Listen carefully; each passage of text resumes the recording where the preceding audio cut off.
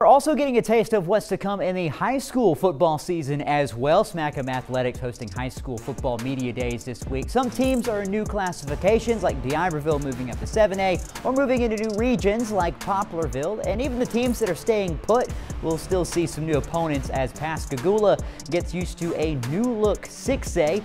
Whatever the case is though, they are ready to tackle the challenge. Really not a big difference for us. As far as the teams we're going to play, in district really didn't change much except for losing Hancock and Pascagoula. So we still got, really the same big dogs that we got to beat. Bay High is a team we hadn't played much since 2014. I don't believe we played them, so that'll be the one unfamiliar foe. All good teams, good tradition. Looking forward to a good battle. Well, one of the big things was when we built our schedule. We'd gotten started on it and done some things where we really wanted to make sure that our pre-region schedule helped prepare us for our region schedule. And we'll have more throughout the week on what's to come for the upcoming high school football season.